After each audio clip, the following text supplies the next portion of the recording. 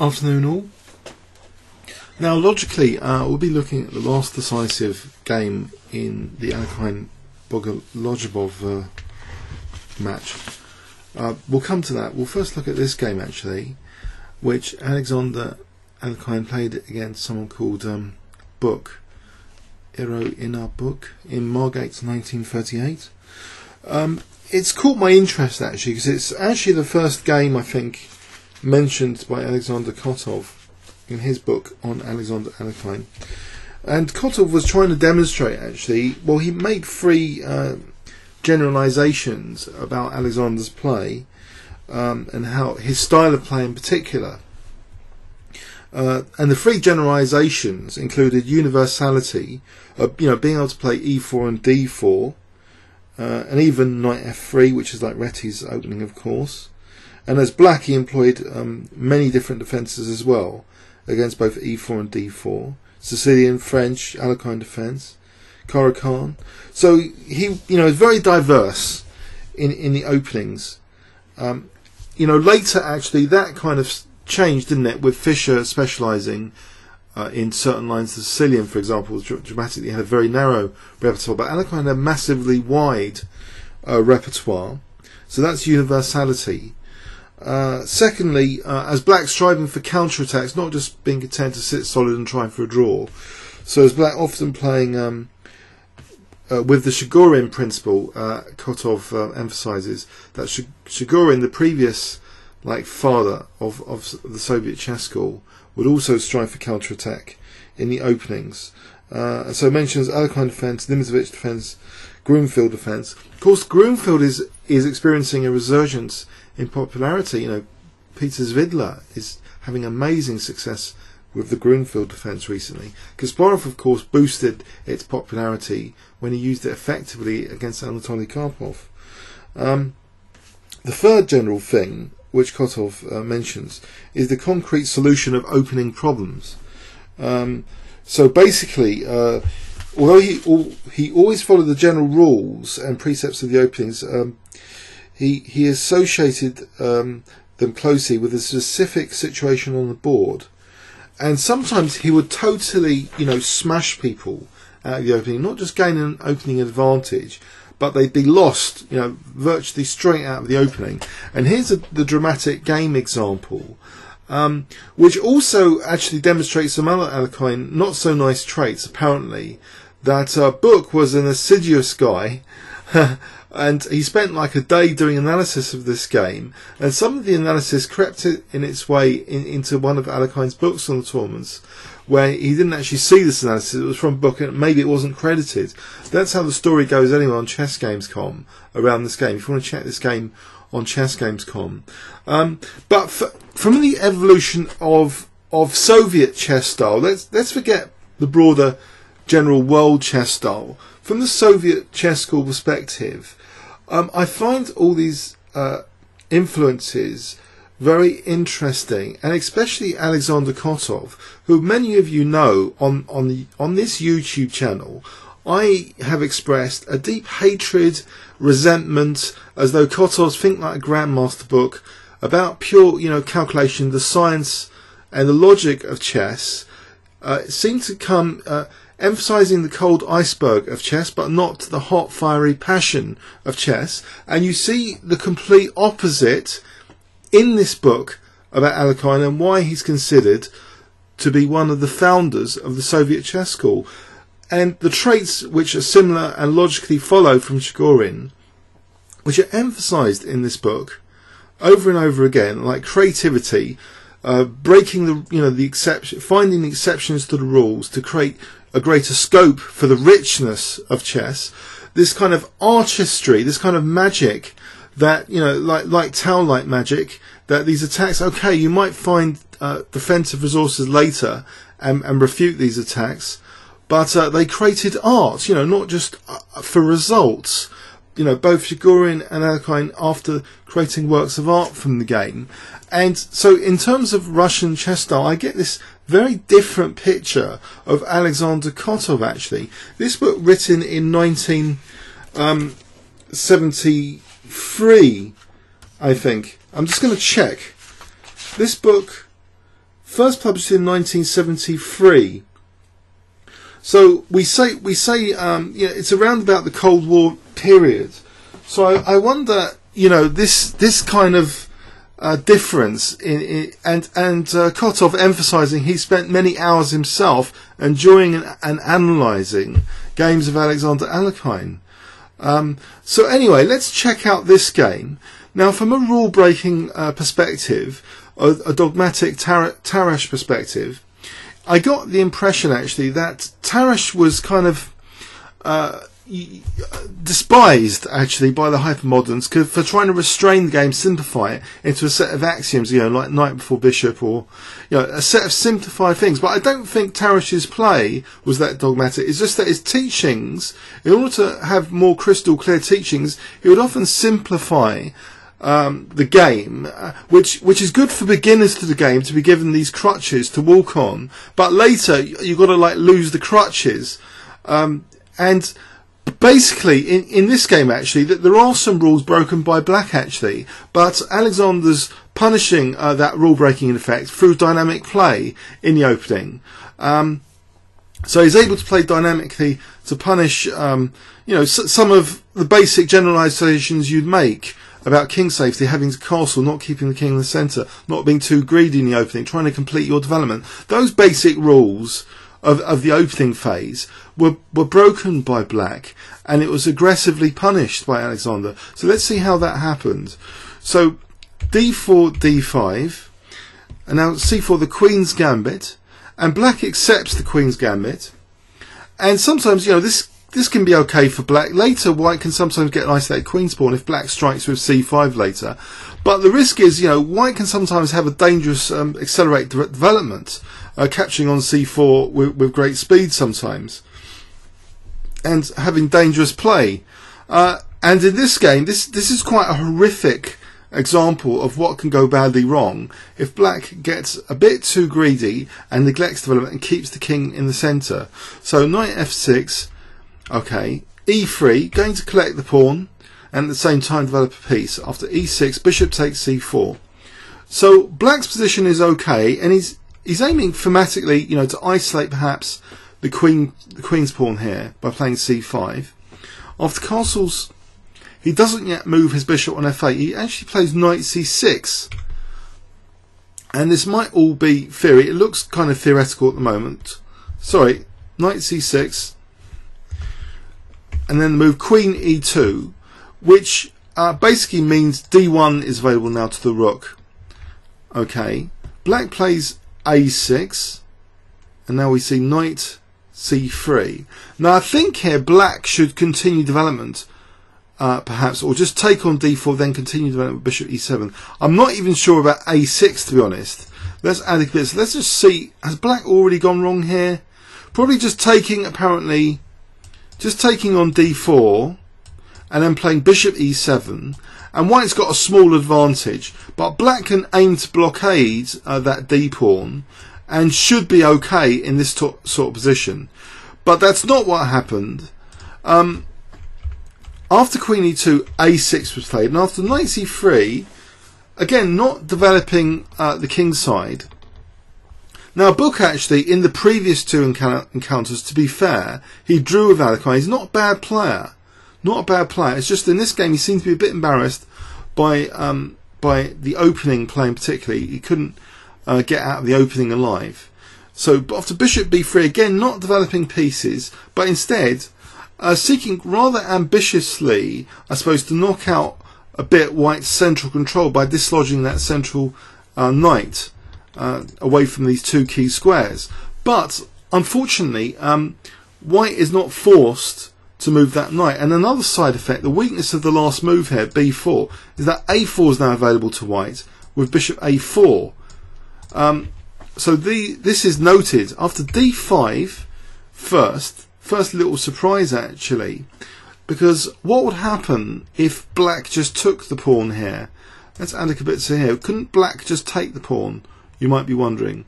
So say e takes, knight takes, rook d1, and the queen is embarrassed on the d file. And I think the problem is, say with knight e7 is e4, and white's going to get a big advantage. So this would be a bit tricky. Black doesn't want that sort of position. So what he did instead was actually move the knight to a5. And now Alexander used that check and now took on e6. So now, of course, if bishop takes a4, the knight is rescued with knight takes a4 with advantage to white. So f takes e6. But now, with the knight still threatened, Alexander again refuses to move this knight. The rules have been broken by black so far, in that the king is still in the centre and white's mobilised quite a few pieces. I suppose this bishop needs a bit of liberation with e4 though, otherwise the rooks remain unconnected at the moment. But even so, even with unconnected rooks and these two guys not yet in the game, Alexander sacrifices, offers a sack of his knight. He plays rook d1, just leaving the knight to be munched.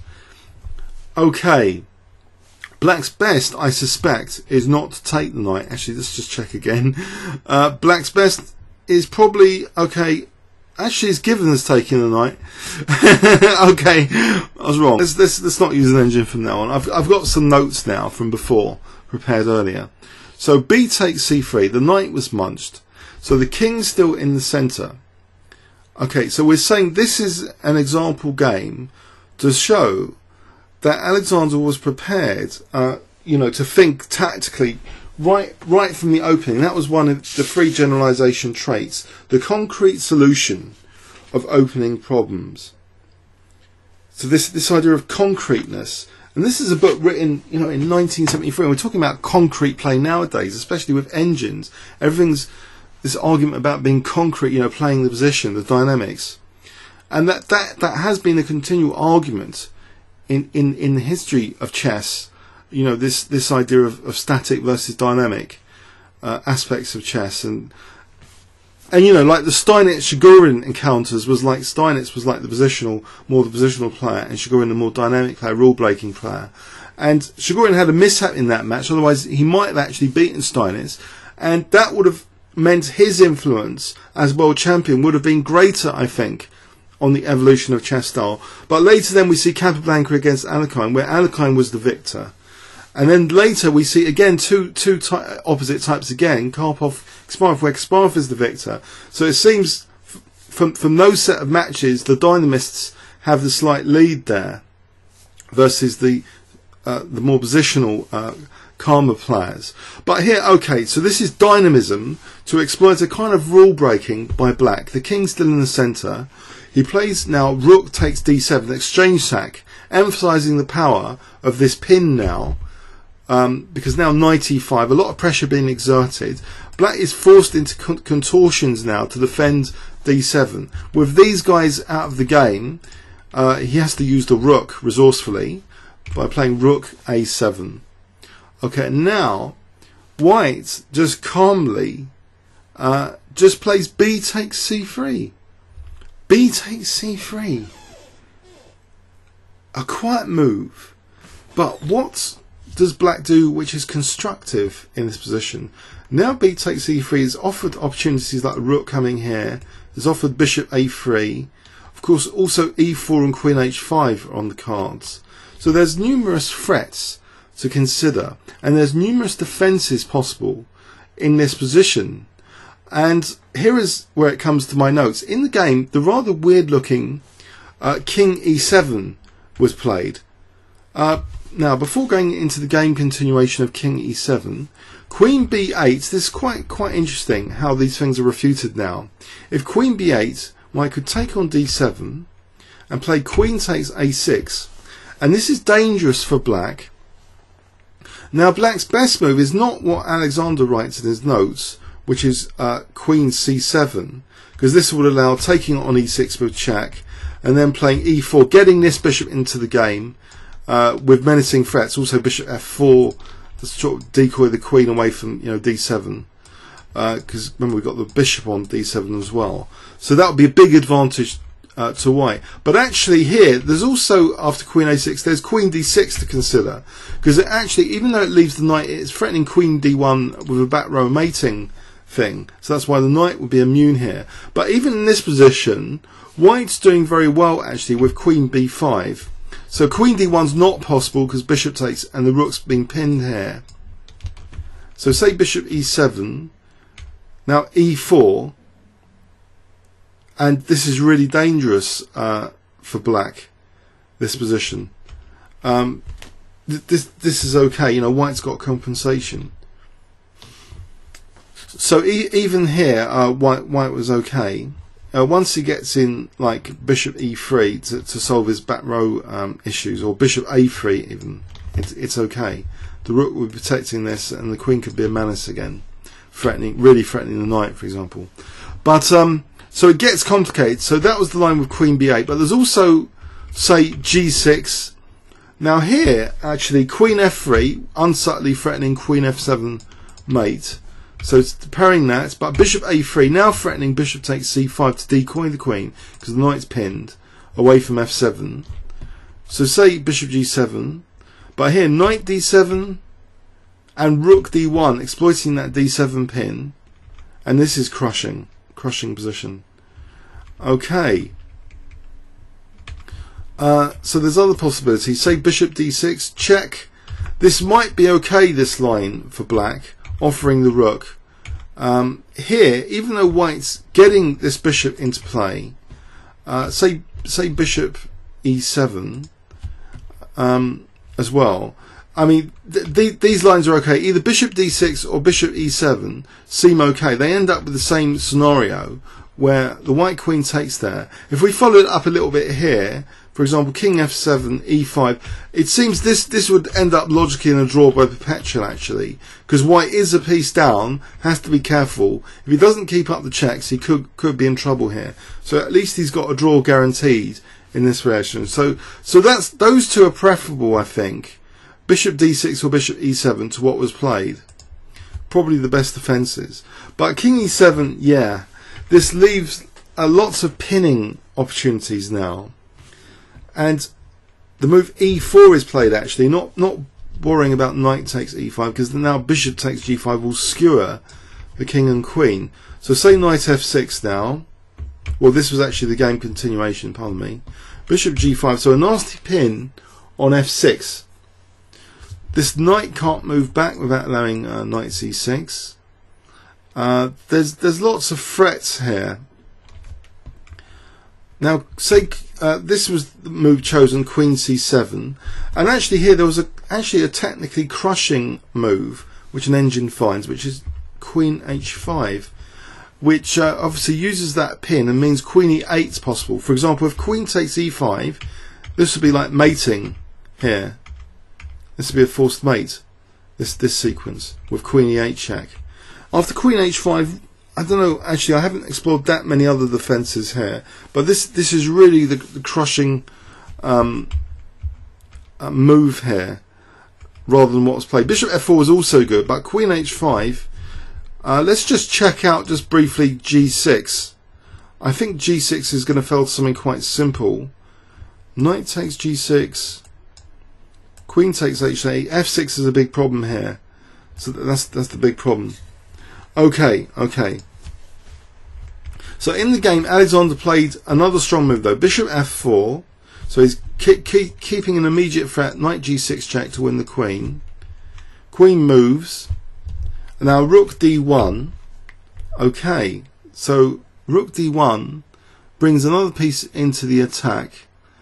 But you might ask, what are the concrete threats building up? Well, the thing is, the pin after g6 is now more painful because g6 weakens more f6. So black was trying to get these pieces out, but it's weakened f6, which is now pounced on with bishop g5. This really is a nasty pin now. So now bishop g7, and now the move knight d7. So even though the rook is on d7, this is still a powerful move. After rook takes, check. And now, in this position, a neat little combination is played, just taking on f6 and playing e5. So if the bishop now moves to g7, then queen f3 trivially wins. And if the bishop moves to e7, I think wherever the bishop moves, it's a total disaster now.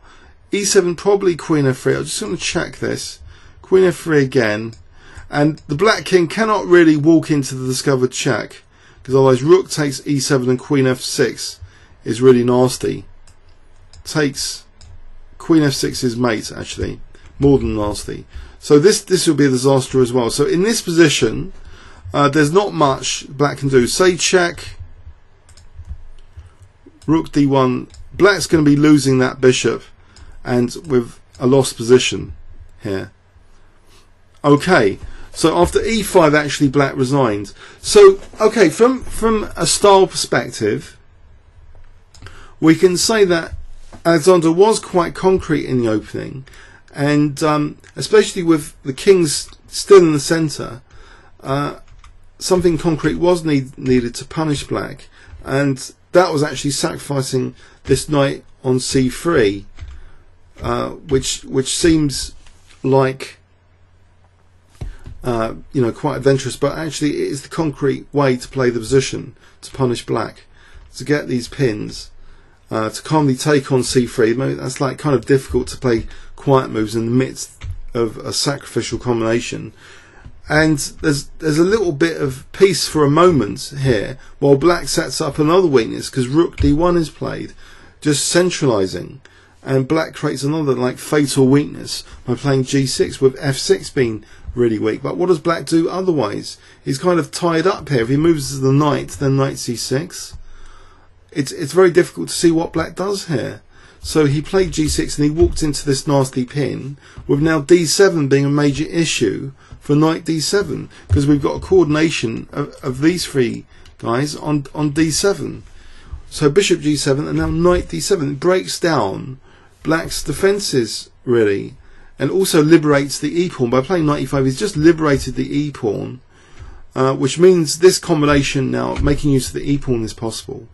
And that's the final thing. The queen is going to come to f3 decisively, basically, or black's going to have to give up the bishop after queen b1 check, rook d1, just giving up the bishop. So it was an interesting game, and so really from a style perspective, there are a few angles to note about style. The three main Alekhine characteristics which Kotov has emphasised.